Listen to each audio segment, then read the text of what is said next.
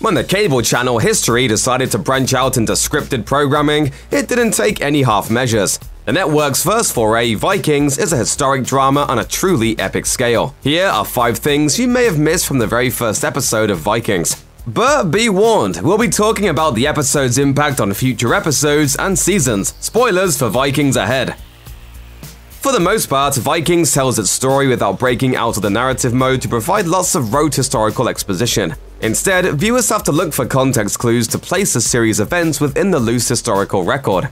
As the first episode begins, we get a subtitle, Eastern Baltic 793 AD. For those of us going in without much knowledge of medieval history, this is just a helpful way to establish the setting of the show. For those coming into this series with some knowledge about the history of the actual Vikings, that date has a very specific significance. The year 793 is considered by most historians to mark the beginning of what we now know as the Viking Age. To be more specific, historians consider the Norse raid on a monastery on the island of Lindisfarne off the coast of Northumberland in the northeast of England to mark the beginning of this tumultuous era. We see a dramatized depiction of that famous raid on the show's second episode after Ragnar goes rogue to build his own seafaring ship and travels west, despite Earl Haraldsson's insistence that they continue to raid the lands to the east. I don't care what you believe.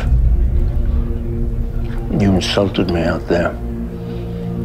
And not for the first time. Ragnar's discovery of England and the monastery at Lindisfarne initiates a century of armed conflict between the resident Anglo-Saxons and the Scandinavian raiders covetous of their fertile shores. In some sense, Vikings really does begin at the beginning.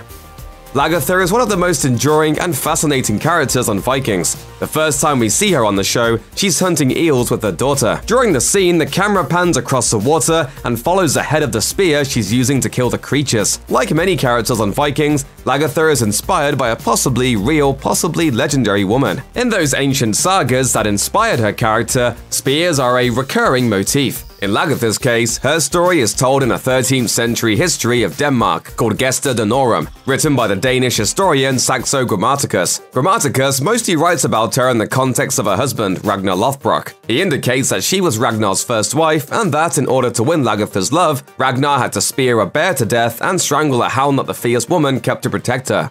I went to confess my love to her, but I was set upon by a bear and an enormous hound who guarded her home. In another charming chapter from her life, Lagertha is said to have killed a separate powerful husband with a spearhead she had concealed in her clothing. With him out of the way, Lagertha took on his titles and ruled the land he controlled. That first image of Lagertha spearing eels is a nice Easter egg for anyone familiar with the popular symbolism of the Shield Maiden's mythology. Speaking of Ragnar and Lagertha's bear-stabbing, hound-strangling courtship, Ragnar tells a familiar story to his son, Bjorn, in the first episode. Bjorn seems mildly amused by the story at the time, but it's possible that it struck a deeper chord with him later in life when he kills a bear himself. In the Season 4 episode, Mercy, a grown-up Bjorn goes into the wilderness alone to spend the winter fending for himself in order to prove to Ragnar that he has the strength to be a leader. While decamped at a remote cabin, Bjorn encounters a ferocious bear that has escaped an animal trap he set. After tracking it down, he does battle with the animal, emerging victorious, if a bit slashed up. Bjorn never explicitly ruminates on the symbolism of killing the bear, but based on the stoic gravity of how the event is portrayed on the show, it's clear that it has meaning to him beyond the fact that it was a brush with death. Like his father before him, Bjorn now has a major life event associated with killing a bear. To tie all that up in an even neater bow, in many Scandinavian languages, Bjorn is a word for bear.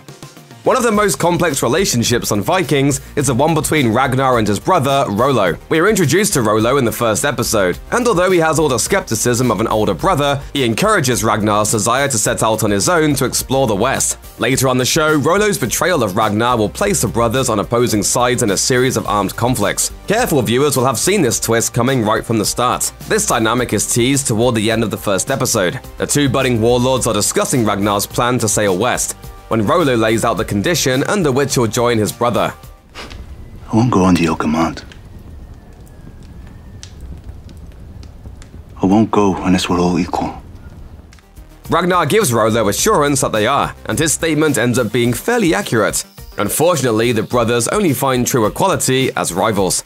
Another statement made in the first episode that has a ring of truth comes courtesy of Floki. Ragnar takes Bjorn to meet the eccentric shipbuilder who is working on a boat strong enough to carry Ragnar across the open ocean to the lands he's heard about in the west. When Floki is introduced to Ragnar's son, he gazes into the young man's face and tells him he has his father's eyes, then adds a less than optimistic clarification. It means he will be like you, and therefore he will want to do better than you. And you will hate him for it. Although Bjorn works with Ragnar and supports his father's endeavors for most of their lives together, there is a crucial moment wherein he decides to forge his own path. In the 4th season, Ragnar invites Bjorn and the men who are loyal to him to travel back to England, the location of many of his most famous conquests. Bjorn declines, choosing instead to sail south to explore the Mediterranean. This ends up being the last time they see each other. Ragnar goes back to England where he's captured and killed by King Ayla. Meanwhile, Bjorn sails to the Mediterranean and beyond, where he establishes political and trading connections, expanding the footprint of the Vikings far beyond what Ragnar was able to accomplish in his own lifetime. Whether or not Ragnar came to hate his son for his ambitions, it's clear that Bjorn did indeed endeavor to do better than his father. It's just one of the many small ways that the first episode of Vikings clued viewers into where the show would take its story and characters. Check out one of our newest videos right here. Plus, even more Looper videos about your favorite shows are coming soon. Subscribe to our YouTube channel and hit the bell so you don't miss a single one.